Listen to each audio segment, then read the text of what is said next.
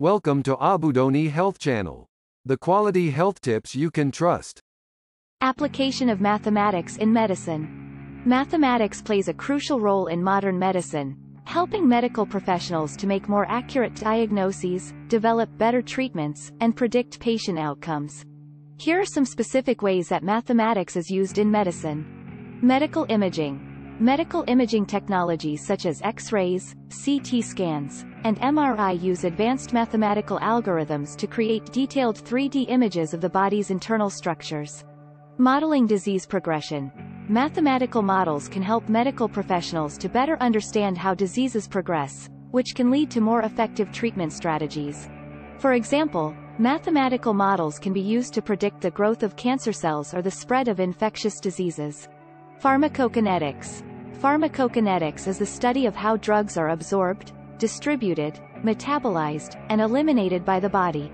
Mathematical models can help to predict the concentration of a drug in the body over time, which is important for determining dosage and minimizing side effects. Medical statistics. Statistics is used extensively in medicine to analyze data from clinical trials and other studies.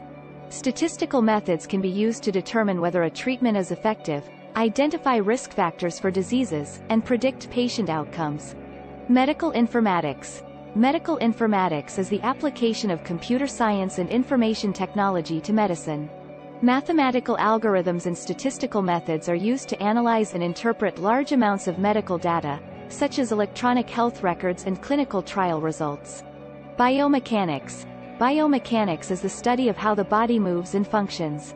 Mathematical models can be used to simulate the behavior of biological systems, such as the heart or lungs, which can help medical professionals to understand how diseases affect these systems.